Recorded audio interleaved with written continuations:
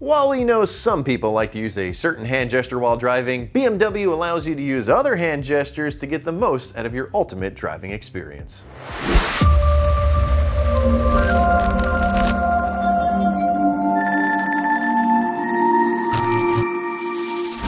Welcome back, I'm Dylan with Beamer Tech. Beamer Tech is pleased to announce our new gesture control retrofit for BMWs with iDrive 7. Now, what is gesture control? Well, we know some of you may have it and some of you may want it, so let's learn a bit more about it. BMW has always had safety in mind, but knows that drivers can get distracted with all this newfangled technology. So they've implemented gesture control, where a swipe of a hand can create so many different outcomes.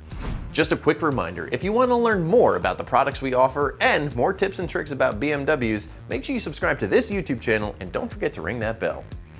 This feature is found on most of the latest G-Series BMWs with a 7.0 operating system MGU iDrive.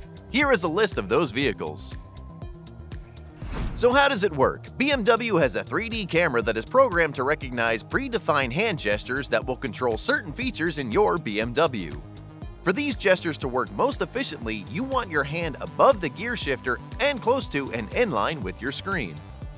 Here are the gestures you can do in your BMW. Accepting or rejecting a call, confirming or rejecting a pop-up, turning the volume up or down, changing the 360 camera view, skip forward or back, and 2 configurable gestures. If you have gesture control in your BMW, you can activate it by selecting Car in your iDrive menu, then entering Settings, and go to General Settings. Search for Gesture Control and choose whether you want to activate it or deactivate it. Once you have it activated, here's how to perform the gestures. To accept a call or confirm a pop-up, point one finger at the screen and pull back. To reject a call or close a pop-up, swipe your hand to the right.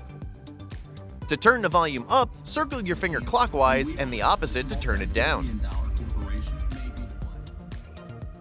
To change the 360 view of your vehicle, pinch and drag to the left or right.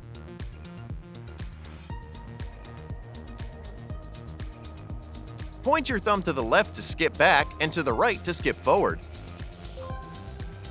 Pointing with your index finger and middle finger or flashing all 5 fingers twice are 2 customizable gestures. Customizable gestures can be assigned in the gesture control settings. For a full list of gestures, search Possible Gestures.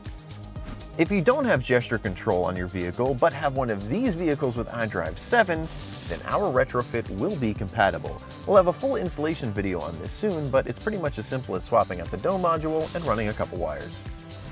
Keeping focused while driving is extremely important, so using BMW's gesture control is fantastic. We hope you found this video helpful and learned a bit more about gesture control. To find out if our BMW gesture control retrofit kit will fit your vehicle, head on over to our website and enter your VIN, and remember that shipping is always free. For more tips and tricks about BMWs and how Beamer Tech can help you with your ride, make sure you subscribe and don't forget to ring that bell. Thanks for watching.